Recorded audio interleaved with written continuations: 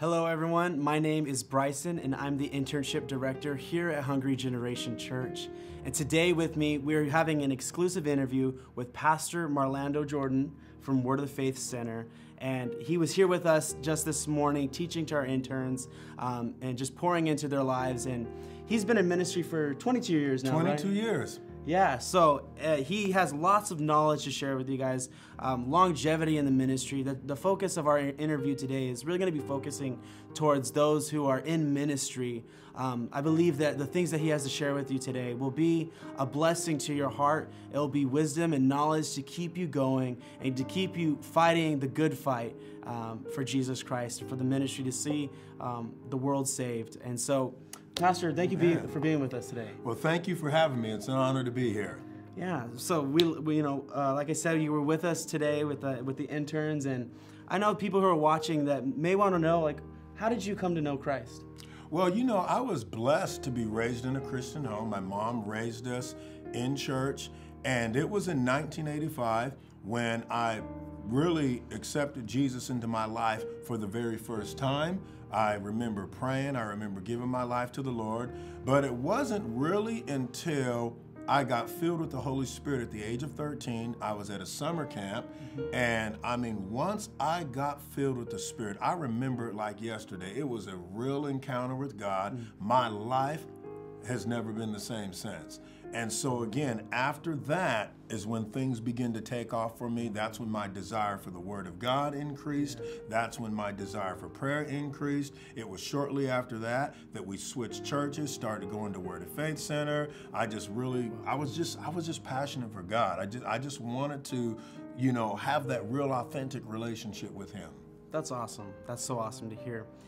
What point in your walk with Christ did you get called into ministry? That point that you felt like, this is where I'm supposed to be? It was during that same season, because during that time, or even before that, I remember my pastor, when we were attending the church in Pasco, he says, so what are you going to do for the Lord? I says, I don't know, He's like, do you want to be a preacher? I'm like, I don't know, I want to be an architect. And so I was in this place in my life where I wanted to be a preacher and an architect, so bivocational. Yeah. But it was that same year, I believe it was in 1990 or maybe 1991. This was after I was filled with the Spirit and just going to Word of Faith Center, excited about being involved in the youth ministry. We were in a Sunday evening service. I believe at the time, the worship leader was bringing the Word of God that night. There was an altar call. I responded to the altar call. Don't remember what it was about, but I remember falling out under the power of God. He looked at my mom. He says, this boy is called to the ministry. And it was really at that moment, and even before that, that was confirmation. I knew in my heart that I was called to ministry. I didn't have all the details as far as what avenue I would go in ministry, whether it was youth ministry. I knew it wasn't music ministry or pastoring or evangelism, but I knew I was called. I just knew that I knew that I knew that I was called to the ministry. Wow, that's so awesome. That's so awesome. Going off a little bit of what we were just saying, how was that process look like for you? I know we're going a little off script here, but how was that journey for you, finding your way into where you are now as a senior pastor? Well, as you stated earlier, I've been in the ministry for going on 22 years. 15 years of that was in youth ministry. Yeah. About 2.5 to 3 years I was associate pastor, and I'm going on 4 years of senior pastoring at Word of Faith Center here in Kennewick, Washington. And even before I stepped into the ministry, I was really doing ministry even in my high school years. Yeah. We had a Bible club. We were involved in taking the gospel to our school. And so this journey it's been an amazing journey. At the time, I didn't see myself stepping into youth ministry. Yeah. I knew I was called. That opportunity presented itself. I prayed about it. There was a gentleman that was on staff at the time, one of the pastors, as I was praying and seeking God.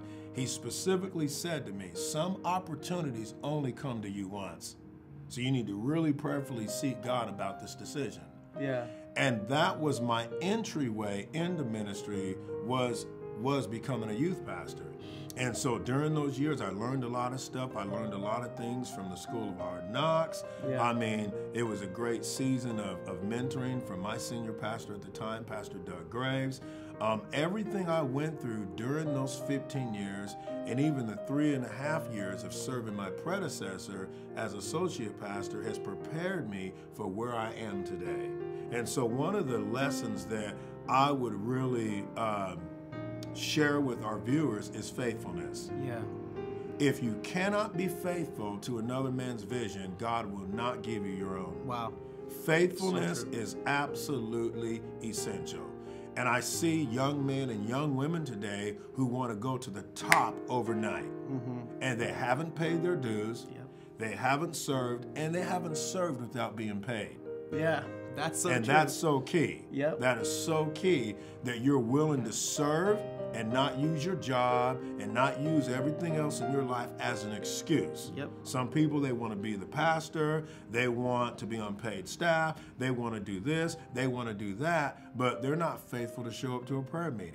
Yeah. They're not faithful to show up to a leadership meeting as a volunteer. And so I served in ministry as a volunteer for at least 6 years before I became before I became youth pastor.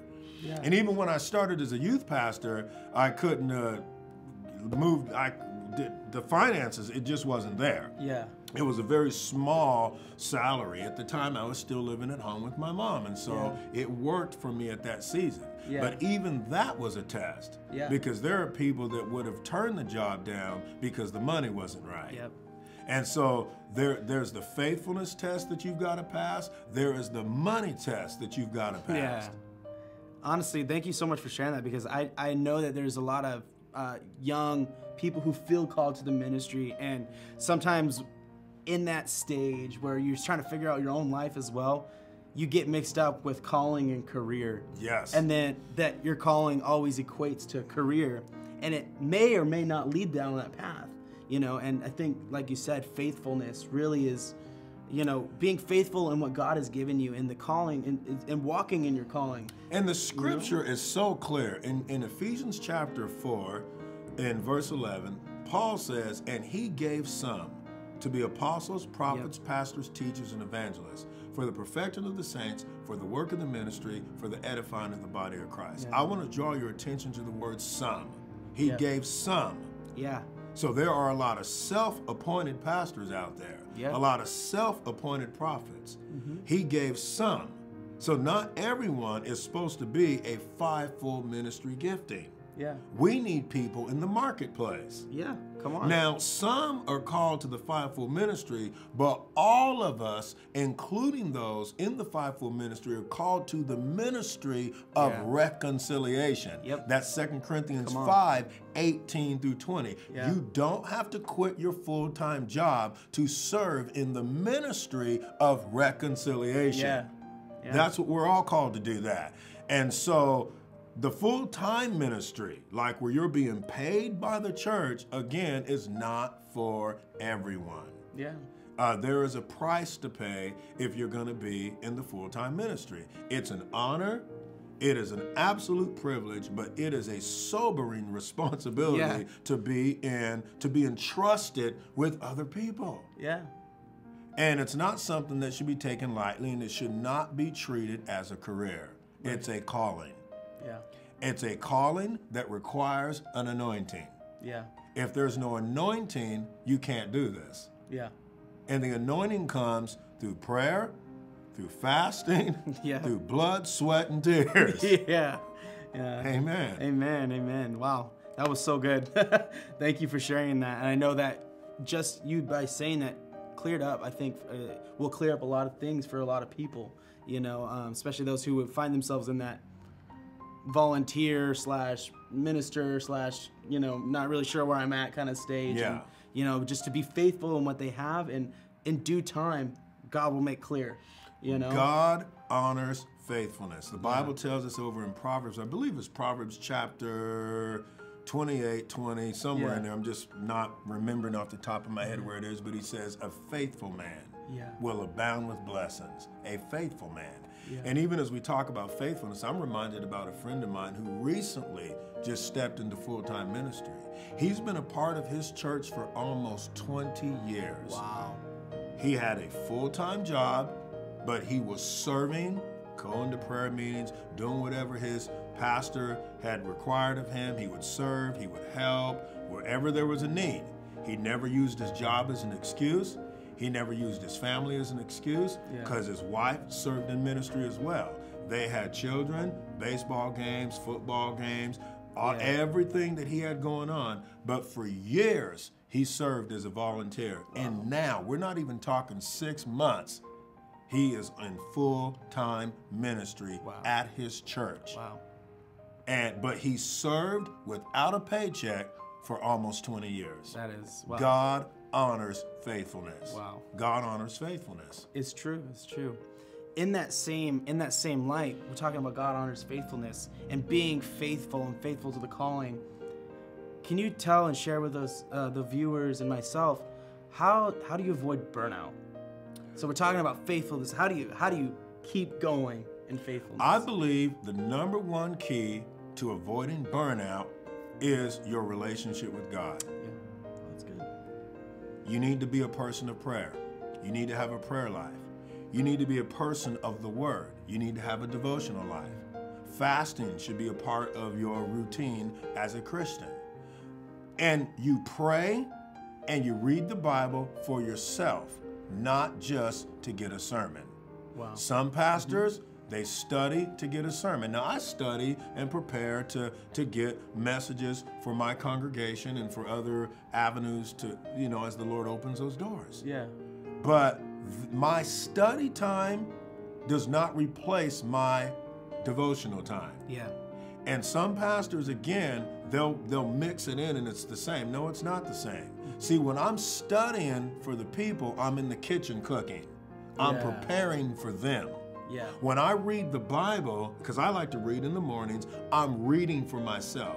I'm not trying to find a sermon. I'm feeding my spirit. The Apostle Paul, or actually really not the Apostle Paul, but over in the book of Acts, the Bible's very clear. In Acts chapter, I believe it's 19, he says, take heed to yourself and to the doctrine. The word take heed there in the Greek means to pay very close attention to. So first and foremost, as a pastor, as a minister, it's my responsibility to take heed to myself, take care of myself, feed myself spiritually, have a prayer life, have a devotional life, have a real authentic relationship with Jesus Christ. That's how you avoid burnout. Those of you who are watching, that's how you avoid burnout. Spend time in the presence of God every single day. Without fail. You don't take a vacation. You can take a vacation from your job. You can even take a vacation from, let's say if you're in full-time ministry and you're like, hey, we're going to take a week and we're going to go to Florida. We're going to take a week and we're going to take the family to Silverwood. That's fine. But even when you're on vacation, you set aside time to pray. You set aside time to read your Bible. That's how you avoid burnout. Wow. And I believe that we overcomplicate things. We want to give you 7 keys of this, 15 keys of that, 25 keys of this. You don't need 25 keys to that. You just need to pray, read your Bible, and allow that word to transform your life. As preachers, we just need to do what we tell other people to do on Sunday mornings. Right. We stand up in the pulpit and we preach stuff. Don't just preach it, live it. Yeah.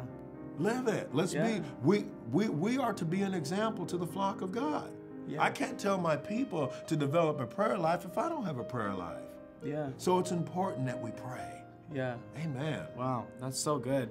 I was actually reminded as you were speaking, I was just thinking of like how, Queen Vashti, how, the king had called her in, right? And how, she was busy serving the people, so she didn't have time to come into the palace with him, and she ended up losing her place. But Esther, she valued the place of the palace more than just the work of the helping people, and because she valued that, her place was given in ministry.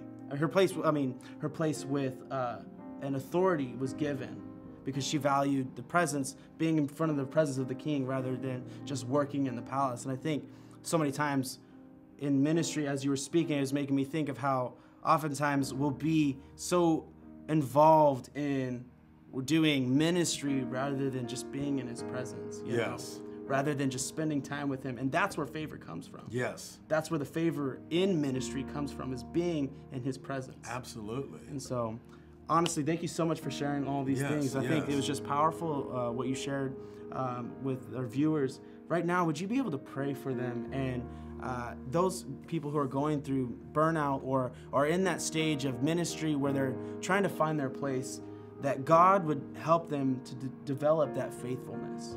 Yes, we will pray. And so if those of you who are watching, I just want you to agree with me as Bryson and I pray. I'm going to pray for you, and I believe that there are many who are watching right now that you're called. There's a calling on your life. Maybe you don't have a mentor. I encourage you, find a mentor.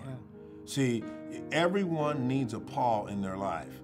You need somebody that can speak into your life, that can help you, that can disciple you, that can help you become that minister of the gospel, that man of God, that woman of God. And so, Father, right now in the name of Jesus, I pray for those who are watching right now. Spirit of God, I thank you for great grace upon their lives. I plead the blood of Jesus over every one of our viewers. I pray a hedge of divine protection around them. I send forth the angels of God to go before them, behind them, beside them, and all the way around them to keep them from calamity, evil, and misfortune. I release the grace of God into the lives of your people. And I'm asking you, Spirit of God, to give every person under the sound of my voice, every viewer, the desire and the power to do what's pleasing to you. I ask you to increase their passion for your presence. Give them a strong appetite for your word. Give unto them the spirit of wisdom and revelation in the knowledge of Jesus. Open the eyes of their understanding. Cause them to comprehend and perceive the word of God. I pray for clarity of thought. I pray for sharpened focus,